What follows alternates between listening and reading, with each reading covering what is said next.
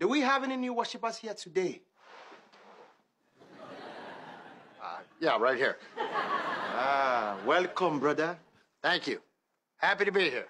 What is your name, my friend? Bob. Bob. Come on up here, Bob. Oh, that's okay. Everyone, welcome, Bob. Hi. Hello, Bob. And thank you, Sister Abishola, for bringing a new disciple into the fold.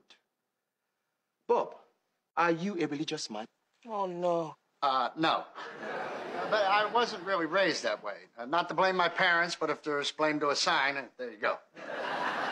He's dying up there. Brothers and sisters, we have been given a golden opportunity to bring this lost sheep back into the flock.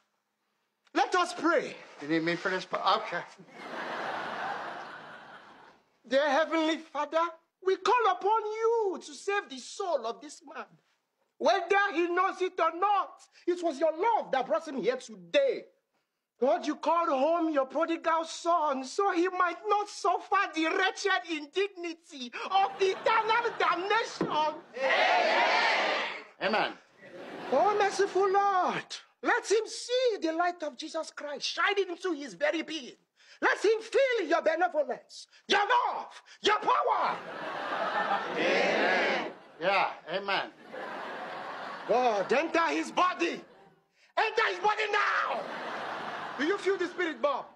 Well, I feel something. He's saved. You may be seated. Okay, thanks for everything. That was very brave. Give him a hand.